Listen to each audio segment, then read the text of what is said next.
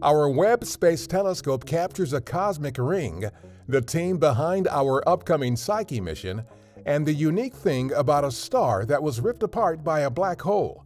A few of the stories to tell you about this week at NASA. Our James Webb Space Telescope has observed the Ring Nebula in unprecedented detail. Formed by a dying star throwing off its outer layers as it runs out of fuel, the Ring Nebula is one of the best-known examples of a planetary nebula. It is relatively close to Earth at roughly 2,200 light-years away.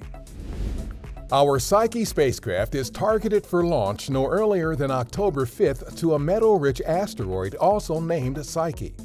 A new video series called Behind the Spacecraft highlights several members of the Psyche team and their contributions to the mission.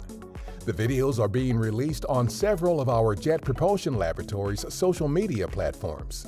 The mission could help answer fundamental questions about how rocky planets like Earth formed and about the formation of our solar system.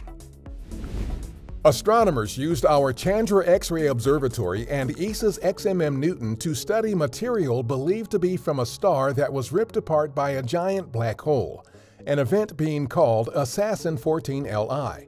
The relative amount of nitrogen to carbon astronomers found indicates that the material weighs about 3 times the mass of our Sun, which would make the star in Assassin 14 Li one of the most massive ever seen ripped apart by a black hole to date.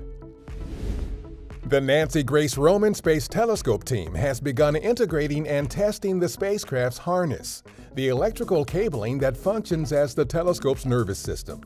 The harness provides power and commands to Roman's instruments, enables different parts of the telescope to communicate with one another, and helps the central computer monitor the telescope's functions.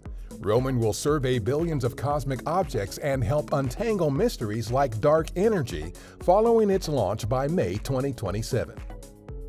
That's what's up this week at NASA. For more on these and other stories, follow us on the web at nasa.gov/twan.